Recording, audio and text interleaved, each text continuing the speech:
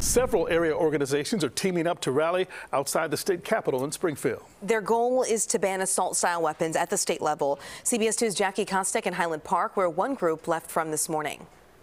Busloads of people from Highland Park, Evanston, and the south side of the city left around 8 a.m. this morning to get to Springfield for a 12:15 rally. Now, these people also plan to meet with lawmakers to push them to pass the Protect Illinois Communities Act during this lame duck session. One of the most important ways that we honor those that we've lost is with action. Rachel Jacoby is a youth organizer with March for Our Lives, one of many groups united today under one goal: to push lawmakers to say yes to the Protect Illinois Communities Act, which would ban assault-style weapons, high-capacity magazines, and raise the FOID card age from 18 to 21.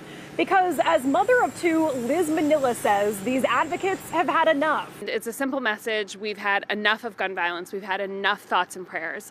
6 months ago today, somebody hunted our neighbors with an assault weapon, and it's enough. He purchased it legally. It's ridiculous. Manila says no matter what happens during this lame duck session, she and others will continue to fight for gun control legislation because they believe they do have power, something she was reminded of after emailing an elected official urging him to do something. And he wrote back and said that change doesn't come from lawmakers, it comes to lawmakers, from people like us demanding it, from people like us organizing, getting together, strength in numbers.